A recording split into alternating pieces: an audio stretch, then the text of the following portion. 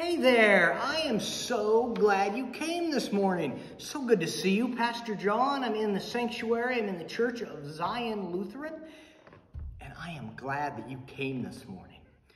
You probably see some stuff in the background. I've got a video and some mics and that. This is where we control the worship service that we live stream, that you watch when we are on Sunday morning and we are worshiping. Yeah, this is where we control it all. Yes. You know, you probably know a little bit about control, like a remote control where you turn off the lights. I mean, how would it be to have that kind of power, to be able to just clap on? Wait, no. Clap off. Clap on. And then we're back. That kind of control. Well, we have control over some of those things, but we also know there are things in our lives that we don't have control over. Today in the gospel lesson, the disciples and Jesus are in a boat, and there's waves, and a storm comes up, and the disciples, they get scared because no one controls the seas. It's chaos. It's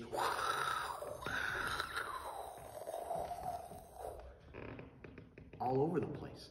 And they get scared and they ask Jesus, Jesus, help us, help us. They even like, don't you care? And Jesus gets up and says, be still. He calms the seas. Now, this shows us that Jesus is in control of a lot of things that we are not. And it kind of hints at us that there's more to Jesus than the disciples think. And they start to get a glimpse that Jesus is God. Because we hear that only God controls the seas. And you know what? There are times that inside, when I get nervous, when I get upset, when I get scared, my stomach feels like the seas. And I get really nervous and I get scared.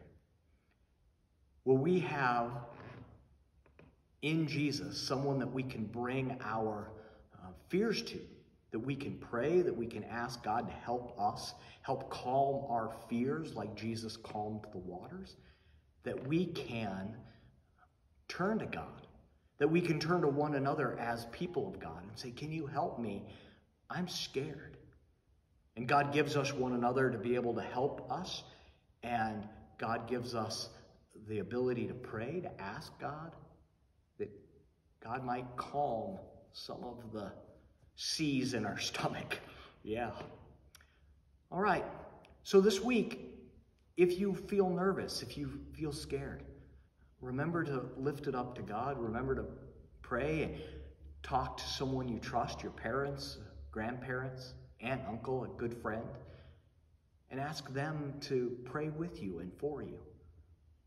It helps. All right. See you later. Clap off.